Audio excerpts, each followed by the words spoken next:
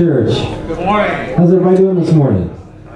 Excellent. My name is Eric Dixon. I'm here serving this morning and helping out the worship team, and thankful to be here. You'll probably see some of my crew coming in, and we come with the circus. So as we gather this morning, let's start with reading out of Psalm 136.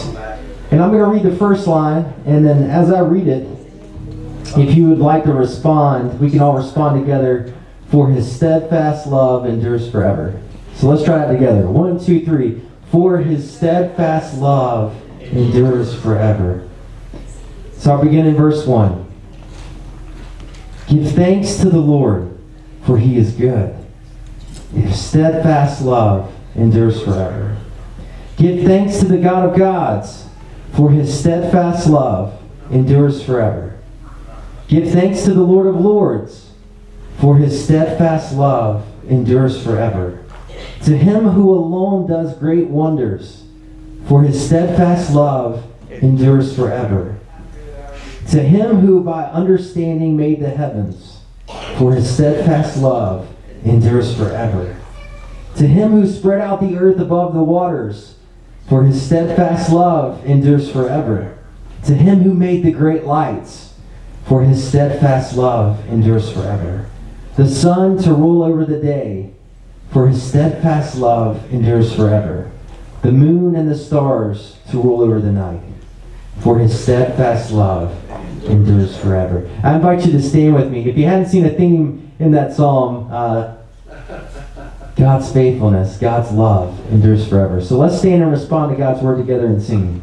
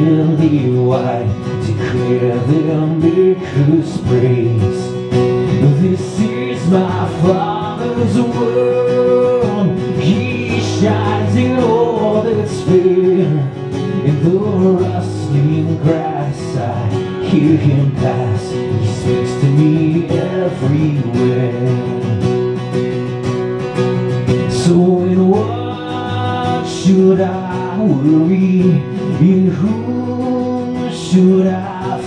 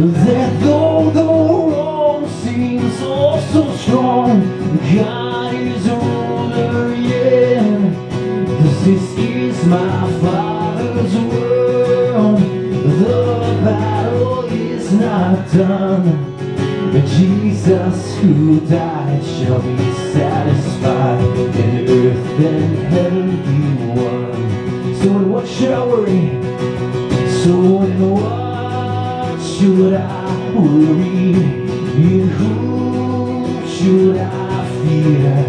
For I know that me, as I know that you are near. You are love, steadfast love,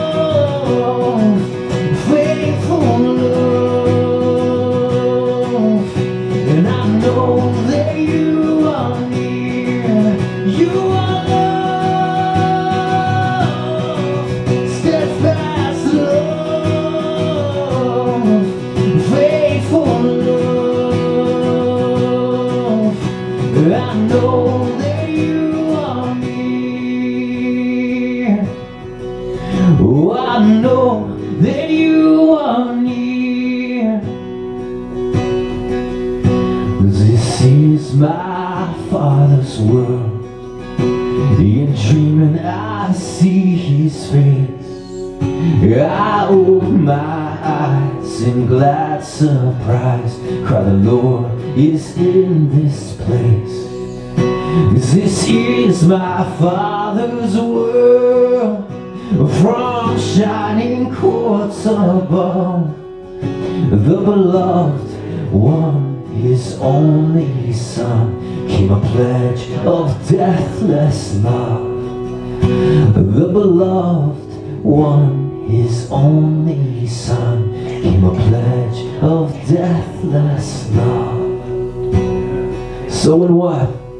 So in what should I worry?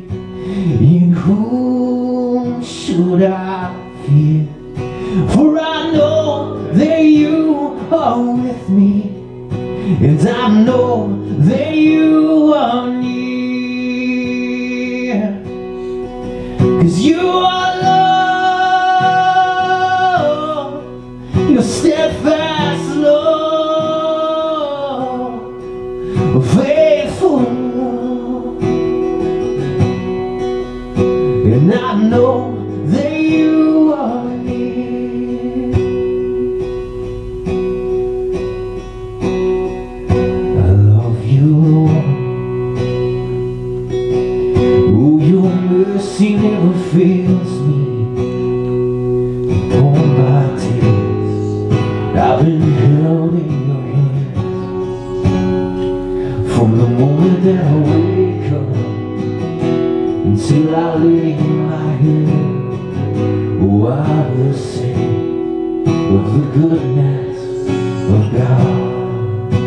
'Cause all my life, 'cause all my life you have been faithful. And all my life you have been so, so good. With every breath that I am able, oh, I will sing of the goodness of God. I love your voice. You have led me through the fire in darkest nights. You were close like no other. I've known you as a father, I've known you as a friend, and I have lived in the goodness of God. So my life you have been faithful. So my life you have been so, so good.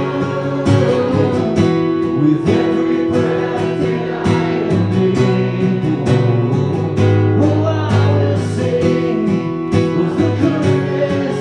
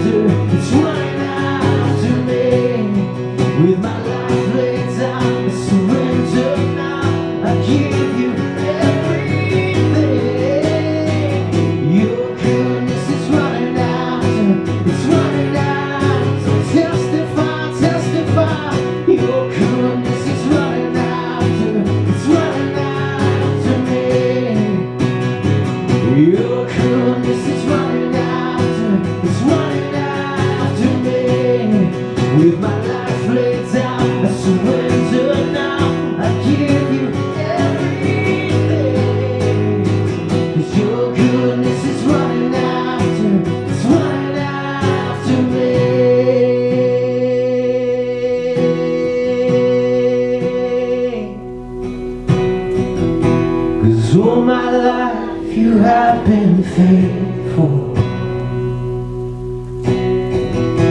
And all my life you have been so good. With every breath that I am able, oh, I will sing.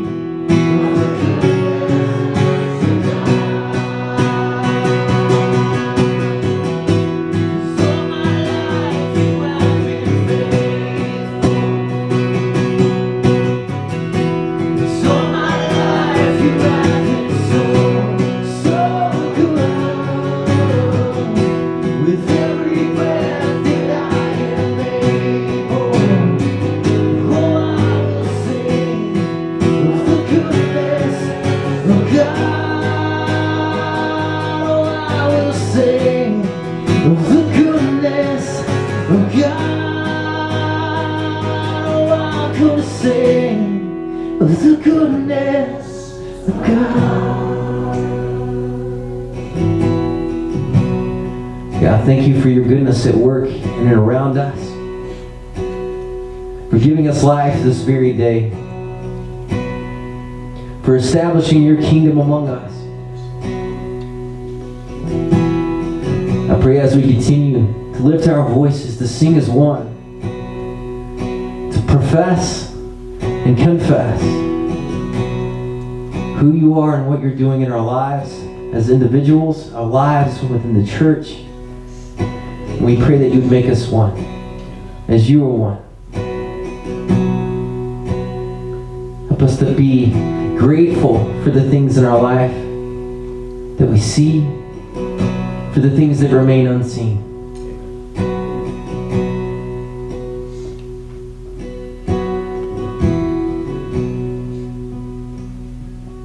Oh, how wonderful the hidden grace of God, in every moment, in everything revealed. Oh, how beautiful the gifts of uncertainty and faithfulness, we find that we are free. Oh God, you are more than I can see. You're more than I can say or sing.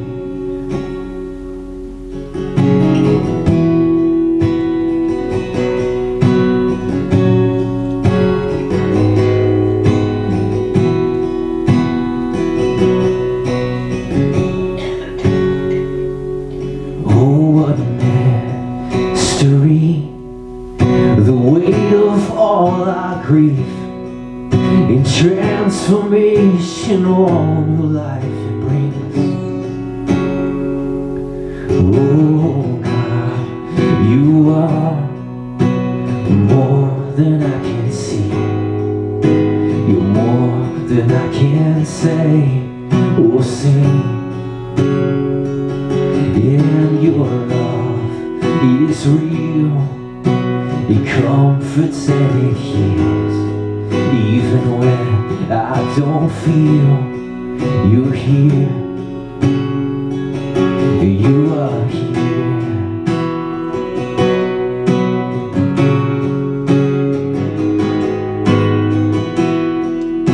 Let's profess it together, church. You are here in the waiting, in the pain. You're not forsaken. No,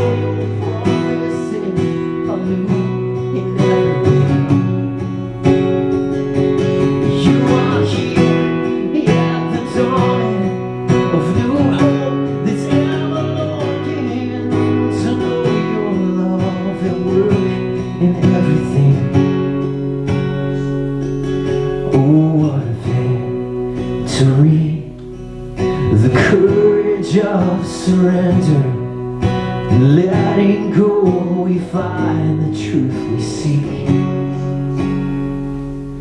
Oh God, you are more than I can see. You're more than I can say or sing. Yeah, your love is real. It comforts and it heals. Even when I don't feel, you're here. You are here.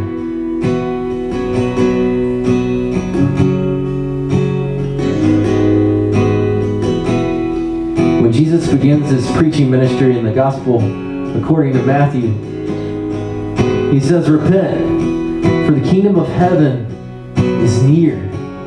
Now that word repent comes from the Greek word metanoia, which literally means change the way you think, because the kingdom of heaven is near. It changes everything.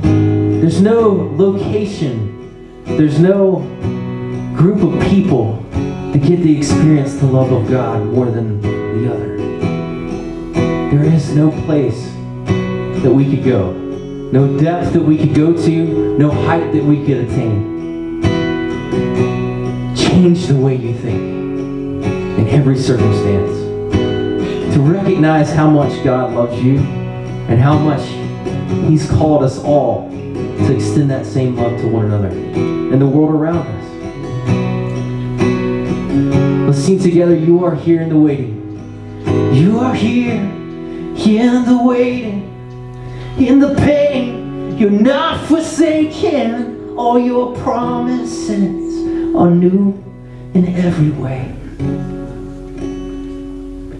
You are here at the dawning of new hope that's ever longing to know your love at work in everything. Oh God, you are more than I can see. You're more than I can say or sing.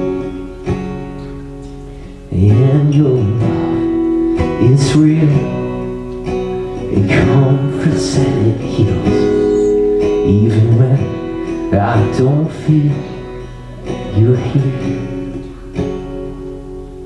You are here. God, thank you for making our path straight, for calling us into faith and a life of faithfulness that you lead and demonstrate in Jesus Christ. God, make our path straight as we trust you. Holy Spirit, God, help us to bear the fruits of your presence. Help us to know how close you are even when we don't experience it, know it, understand it. For you're faithful to do what we cannot, always. Always calling us back to the truth that we are loved by you. God, I pray that the most true thing about us would be evident in the world around us. That they are loved by you. And that as we worship in spirit and truth, God, help us to know there's no place that we could go that you're not already doing work. That you're not already establishing your goodness. And that you're calling us to those places to participate with you in divine collaboration. God, be glorified in us, your body. As your church gathers throughout the world, make us one in Christ. God, I pray for those who are sick. I pray that you bring healing to their bodies. I pray for those who are in prison, that they would know that they're not alone even now. For those in mourning, God, that your peace would bring them comfort. For those in the hour of death, God, that they then know that life is sustained only in you and that there's nothing that could separate us from your love. God, thank you for everything around us. Thank you. Be glorified in us. We ask and pray these things through your Holy Spirit in the name of Jesus. And all the church said, Amen. I invite you to be seated. I'm going to ask our ushers to come forward so that we might present to the Lord his tithes in our offerings. Amen. Let's pray together. Father, we thank you for the opportunity to give. Lord, we have just spent time just thinking about who you are, the goodness of God. that this is your world, that you are here amongst us, Lord. And Father, as an aspect of just this, of the worship we've already entered into, we continue by giving to you a portion of what you've so richly given to us. Lord, we pray this as we always pray. Pray for the giver and the gift. And Lord, may it all be done with a cheerful heart and an expectation of what you're going to do for your kingdom with it. Pray this in Jesus' name. Amen.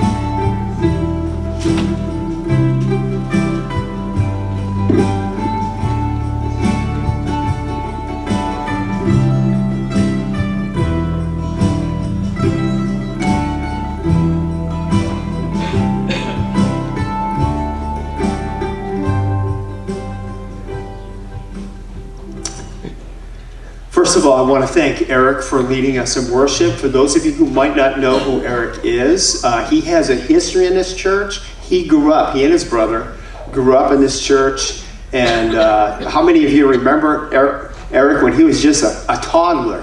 Okay, I see those hands waving. First time I met Eric was at the GA in Blowing Rock, North Carolina, and I was the speaker for the camp, and Eric was the worship leader. And at the time, he wasn't even married. And now he's married with 4 kids. So time has changed, right? Yeah, we can clap for that. So again, Eric, thank you so much for leading us in worship, and we just appreciate your ministry so much. I also want to point your attention to the flowers here.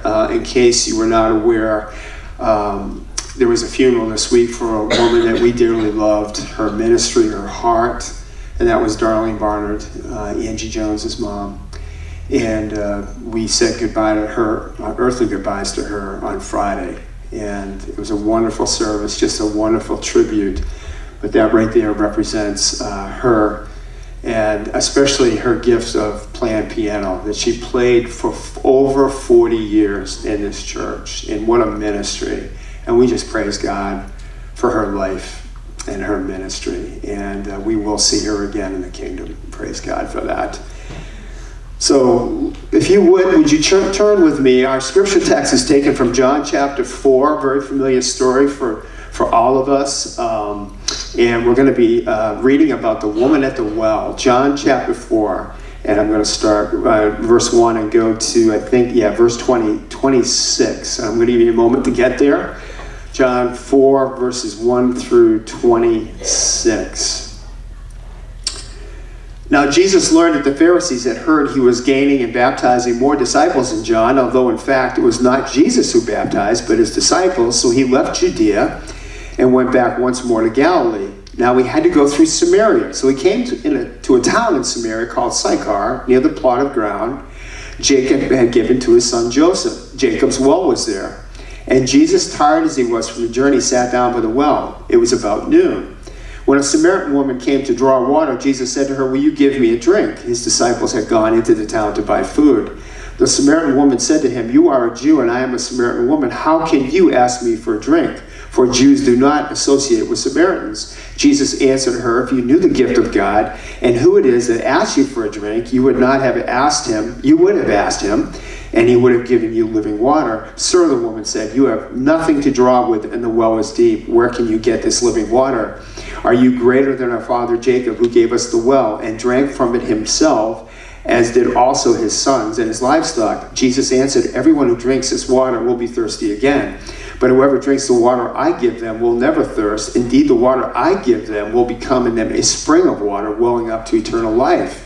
The woman said to him, "Sir, give me this water so that I won't get thirsty and have to keep coming here to draw water." He told her, "Go call your husband and come back." "I have no husband," she replied.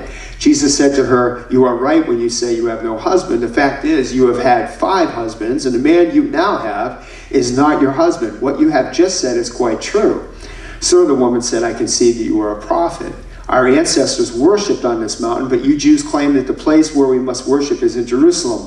"Woman," Jesus replied, "believe me, a time is coming when you will worship the Father neither on this mountain nor in Jerusalem. You Samaritans worship what you do not know. We worship what we do know, for salvation is from the Jews. Yet a time is coming, and has now come, when the true worshipers will worship the Father in the Spirit, and in truth, for they are the kind of worshipers the Father seeks. God is Spirit, and his worshipers must worship in the Spirit and in truth." The woman said, "I know that Messiah called Christ is coming. When he comes, he will explain everything to us." And then Jesus declared, "I, the one speaking to you, I am he."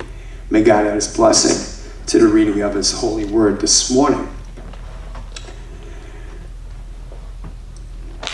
Let me ask you, what's your first thoughts about people who seek significant relationships by placing personal ads?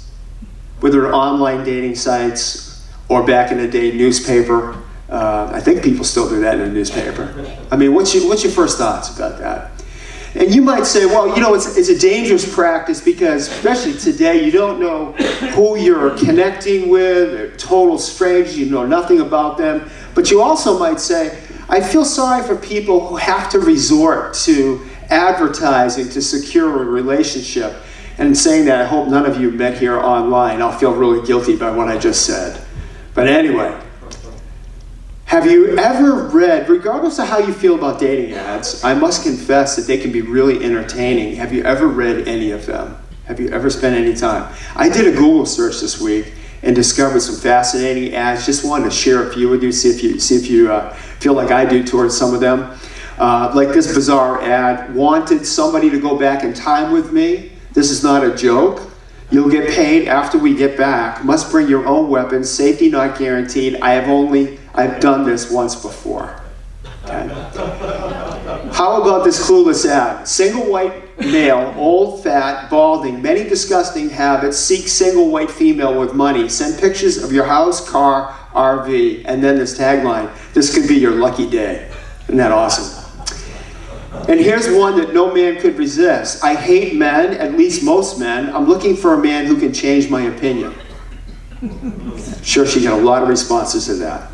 And then there's this honest ad. I appreciate the authenticity. "When I was 30, my dates had to be young, slim, tall, and handsome, rich and intelligent.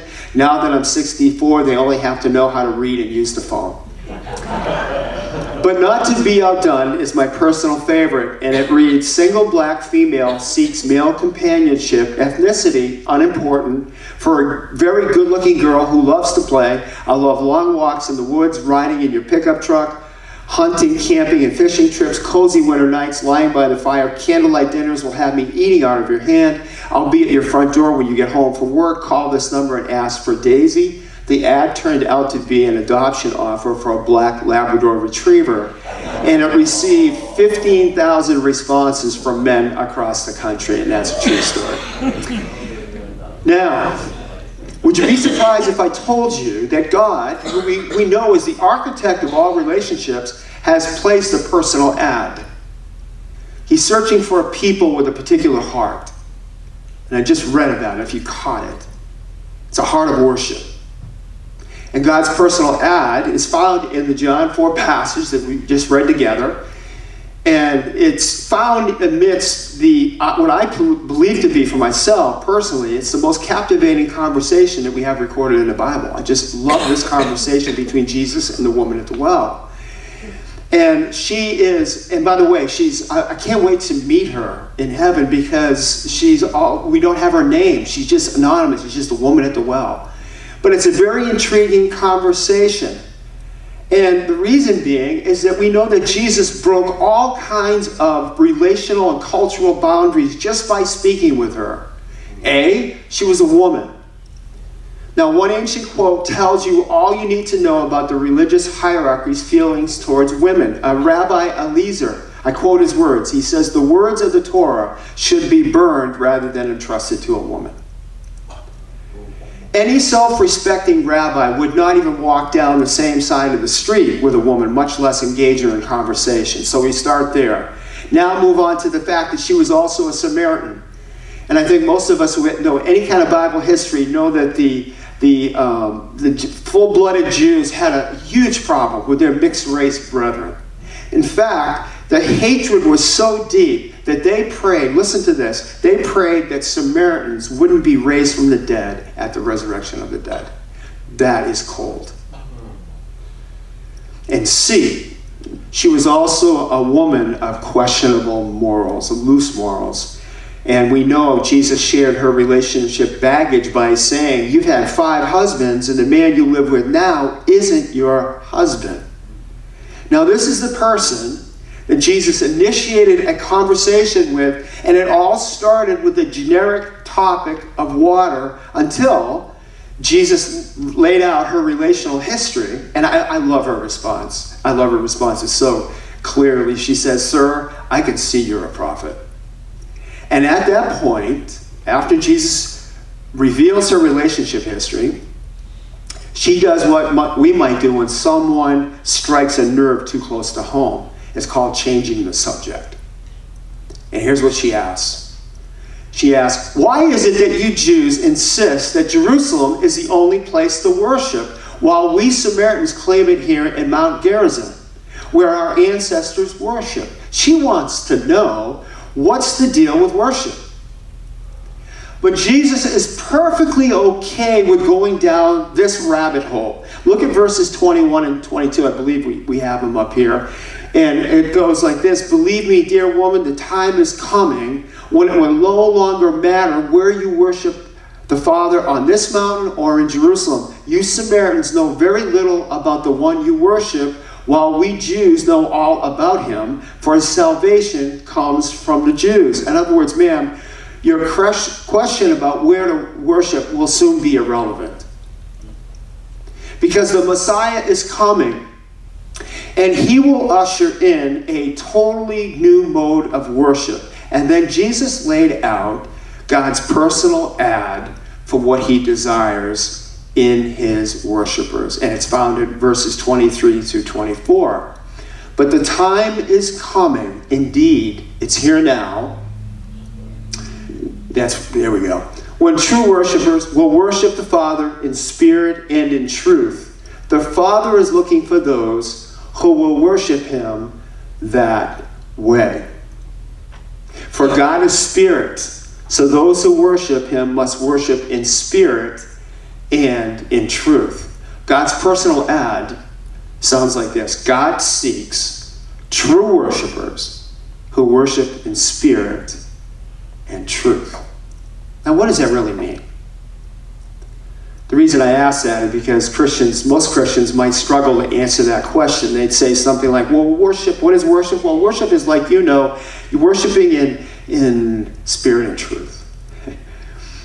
So to borrow a phrase from the question from the woman at the well, what's the deal about worship? And let me start here. Have you ever wondered why God insists on worship? Why is it so important that we gather every week to do what we're doing now? Sometimes I will say to Kim, I'll say to her, do you realize, Kim, how lucky you are that you're married to the hunkiest, smartest, funniest man on earth? I'll say that to her. And you know what? That's usually the response I get from her too. She just laughs. And why does she laugh? Because she realizes she doesn't need to feed my narcissistic ego by telling me how great I am. She doesn't need to do that. So why does God insist on worship? Why does he need us? Why does he need me to tell him how great he is? God already knows it. If worship is not about filling God's unmet ego needs, God doesn't need us to help him develop a healthy self-esteem. Can we agree to that? So why do we worship God? We worship God, yes, because the Bible commands it, but not because he needs it, but because we do. I need to worship because without it, I can forget I have a big God, and subsequently, I will live in fear. I need to worship because my natural tendency is towards self-reliance and stubborn independence. I need to worship because I can forget God's blessings and promises and walk around with a gratitude deficit. Why is God holding out on me? And if we're to understand worship, we first need to understand why we worship. And then Jesus said this, that true worshipers will worship God the Father.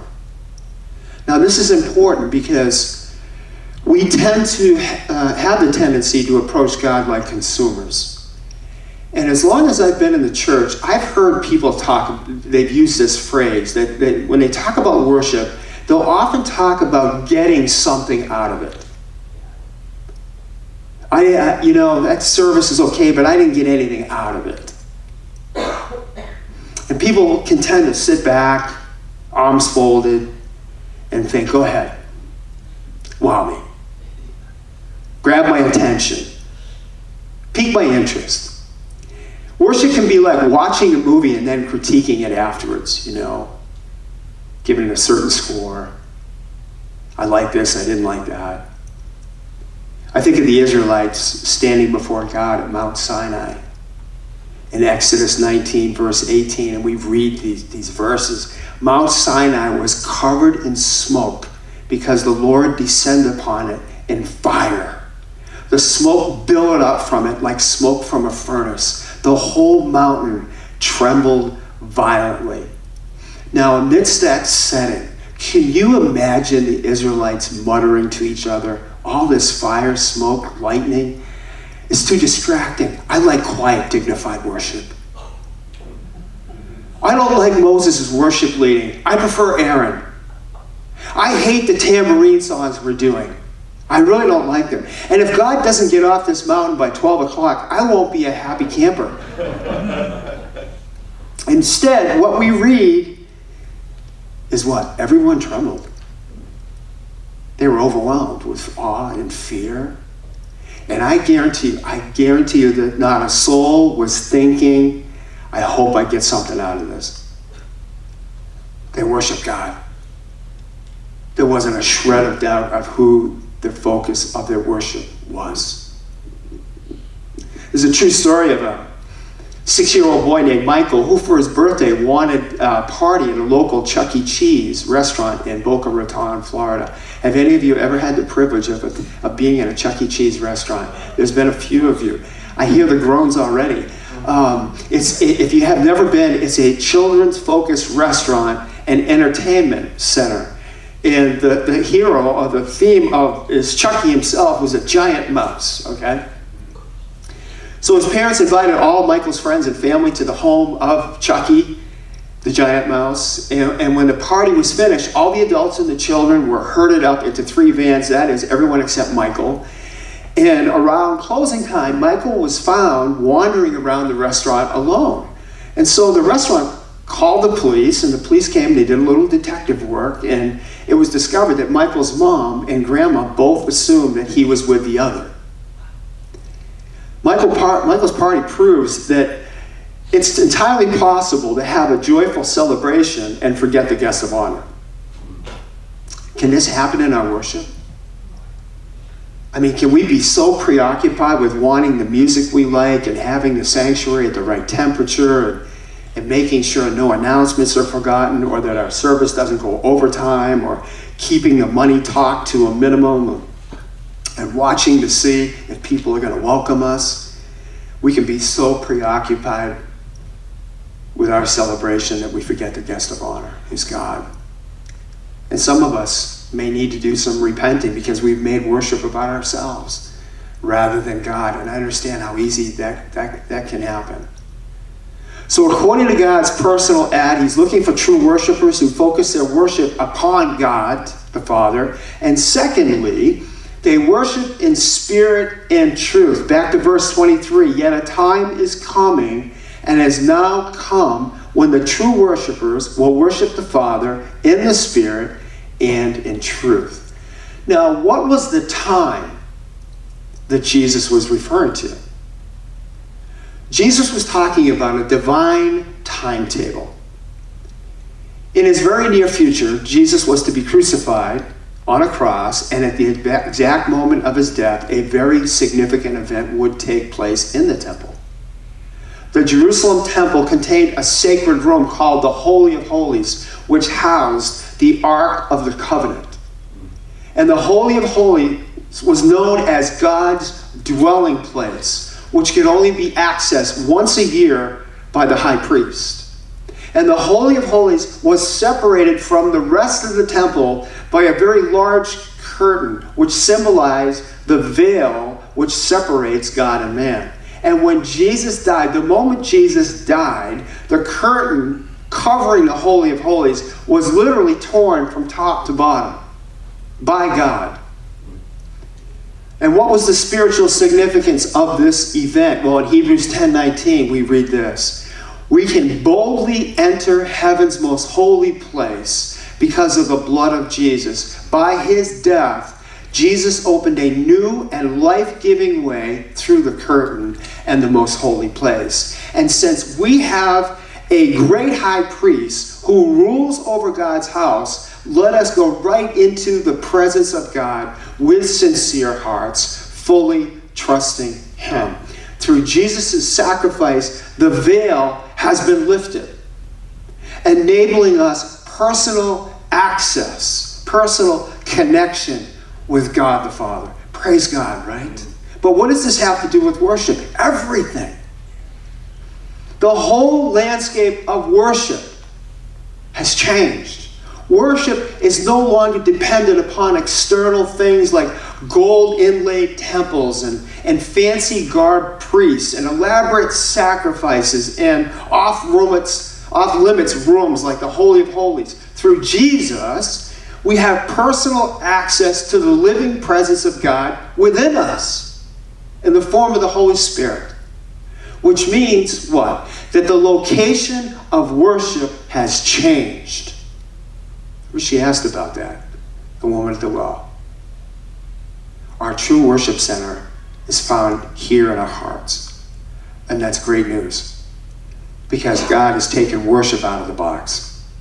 Our worship isn't confined to a sanctuary once a week. And I think most of you realize that. You can worship at your desk at work. You might even be able to worship driving on 40, or that might be a little bit of a challenge. Walking the treadmill at Planet Fitness, singing in the shower, make a joyful noise, right? However, there's one critical qualifier that Jesus talks about. He said our worship must be done in spirit and truth. Now, what does this mean based upon the fact that worship happens internally? Well, Jesus said in Matthew 15:8-9, he said, "These people honor me with their lips, but their hearts are far from me. Their worship is a farce, for they teach man-made ideas as commands from God." In other words, Jesus said, look, your worship is unacceptable for two reasons. It lacks spirit and it lacks truth. The first problem is that your hearts aren't engaged. It's just empty. This is just empty, lifeless routine for you. And secondly, you're not focused upon God's truth. You're all about man-made teaching, man-made ideas. And to me, what Jesus is saying is that true worship engages both our hearts and our minds, our emotions and our thoughts. You can't separate one from the other. They must be in tandem. I remember once taking my son to a worship service of 20,000 people. It was the church of the Chicago Blackhawks, NHL hockey team. And let me explain what that worship was like. First of all, there was a very sacrificial offering we gave till it hurt. $180 for the tickets, $18 to park, $5.50 for a slice of pizza, $5.50 for a Coke, and this was probably 15 years ago. Secondly, we ate our pizza a few rows from Bobby Hull and Stan Mikita. And they might not mean much to you people, but they're legendary Hall of Fame hockey players. And people approached these two men with awe and reverence. They would take pictures, selfies with them. People were handing Stan Mikita and Bobby Hull their children so that they could get a picture holding their kids. And then we all stood for the national anthem. And I tell you what, I've never heard singing like that in church. It was just really passionate. And when the Blackhawks scored, and they did a lot of scoring that game we went to, everyone sprang to their feet, high-fiving total strangers. I've never seen a high five in worship. The emotion and passion was contagious, and I have to confess, I wondered, why is it that we in the church seldom worship with our hearts fully engaged like that? We worship the creator of the universe, the Messiah who lives and walks with us. That sure beats Bobby Hull and Stan Mikita. We give in advance to God's kingdom, which is a whole lot more exciting than paying for parking and a slice of pizza. And when we started to sing in unison, we stood as one, we stand in one in Christ. Doesn't that supersede our country's national anthem? And when we celebrate a kingdom goal, shouldn't we be just as passionate? Someone comes to faith in Christ, transformation in Christ, being healed. Should be excited about those things. Now, I know this is somewhat tongue-in-cheek, but shouldn't our heart-engaging, truth-seeking worship rival the worship of a sporting event?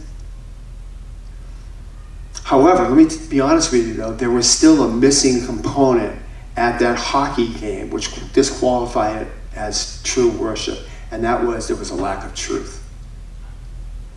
There wasn't any focus upon the truth of God as revealed in His Word.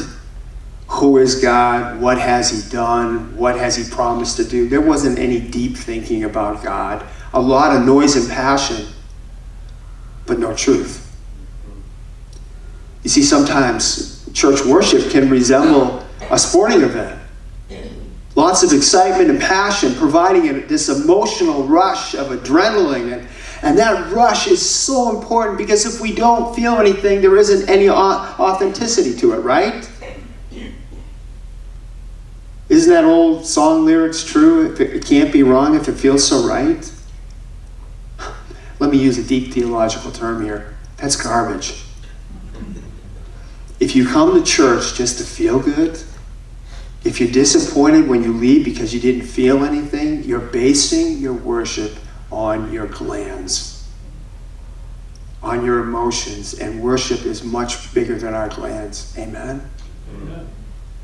Your deepest worship experience might be a truth that God embeds in your mind as you leave this place of worship. And all week long, you just savor it and mull it over in your mind. John Piper is a pastor that I highly respect. I think he's retired now. And here's what he said.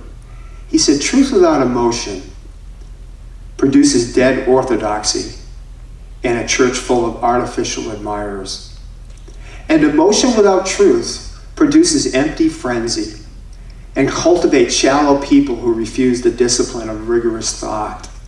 But true worship comes from people who are deeply emotional and who love deep and sound doctrine. Strong affections for God, rooted in truth, are the bone and marrow of biblical worship. Spirit, truth, heart, mind, emotion, thought, bone, marrow, in tandem. So I close with this. There was a husband who wrote, or a pastor who was also a husband, wrote, early in our marriage, I gave my wife a terrific anniversary gift. I gave her a rain gauge. At least, I thought it was a great gift. Susan, after all, is a farmer's daughter and keeps close watch on the weather. I envisioned her delight and nostalgia while tracking our backyard precipitation. I congratulated myself on my creativity. Guess what? Susan was not impressed. A rain gauge for our anniversary. The rain gauge is now a family joke and a classic example of a gift enjoyed by the giver but not the receiver. One word you hear a lot these days is authentic, as in we seek authentic worship. Usually this means we're trying to create an experience that helps worshipers feel something. Nothing wrong with that.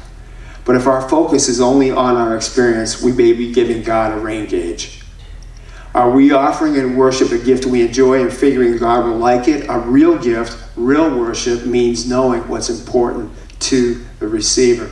And what's important to God, as we've heard today, is a heart of worship. Not because God needs it for his esteem, because we do. He wants to be worshiped in spirit and truth. Let's pray before Eric comes and closes us in song. Father, I confess, Lord, I've been a part of thousands of worship services ever since I've been a child. And Lord, they can run together. And Lord, there's been some, Lord, that I know that I've fallen asleep. There's been others, Lord, that I wept half the way through. And Lord, all of us have had the experience of a myriad of worship experiences. But Lord, that's not what's important. What's important is we recapture the spirit of worship. And Lord, it's not just about coming on Sunday. That's just an aspect of it. Lord, it's about, Lord, seeking you in spirit and truth, heart and emotion. And Lord, I pray for our worship. Lord, this is just the first week. I know next week I'm going to continue to talk about worship and how we can rekindle a spirit of worship in our hearts. And I pray that for everyone here.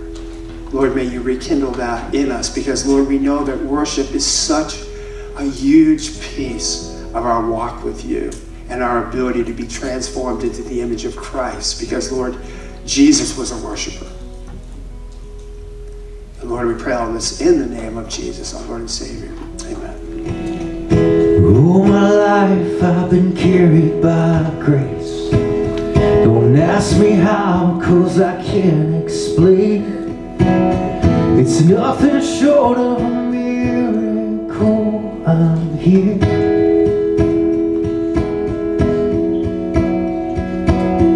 I've got some blessings that I don't deserve. I've got some scars, but that's how you learn. It's nothing short of a miracle. I'm here.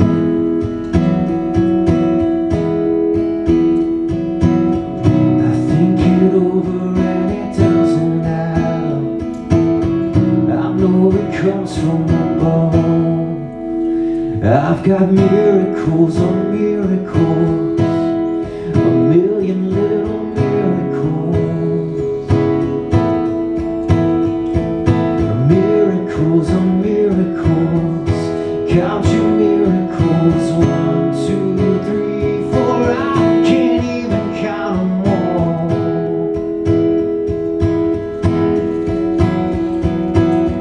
You held me steady so I wouldn't give up. You opened doors that nobody could shut. I hope I never get over what you've done.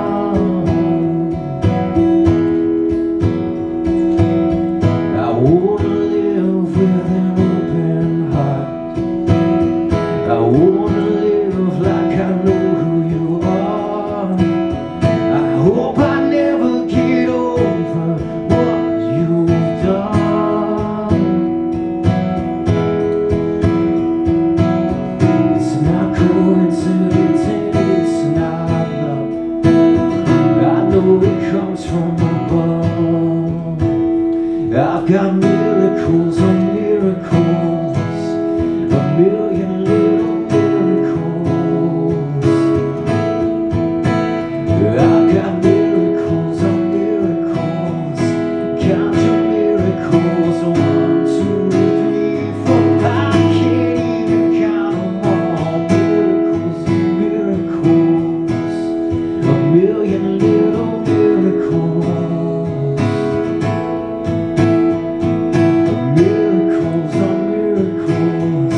Count your miracles, 1, 2, 3, 4. I can't even count them all.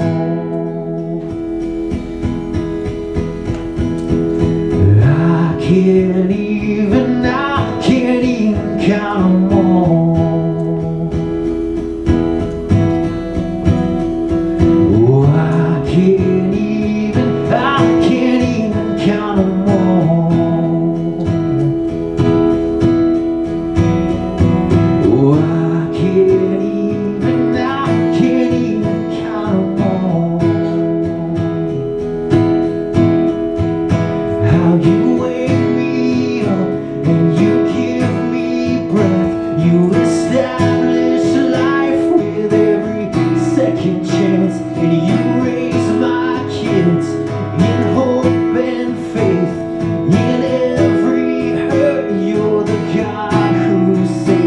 and you bless your earth, and you give us food.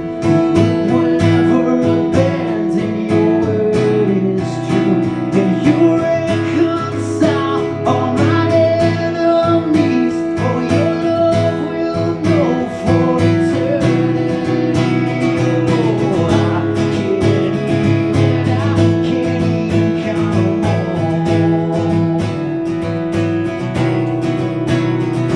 Oh, I can't even count them all. All these miracles are miracles, a million little miracles. The miracles are miracles, count your miracles, 1, 2, 3, 4, I can't even count them all. Miracles are miracles, a million little miracles. Miracles are miracles, count your miracles, 1, 2, 3, 4, I can't even count them all. Amen. As a benediction and a blessing, normally I like to teach people why we do the things that we do in the church. And the gift of sending, benediction, blessing, is to remind you who you are in Jesus Christ. Who God is establishing as a new creation to go forward into this community, to your families, to love people and yourselves and understand God's work at love within you.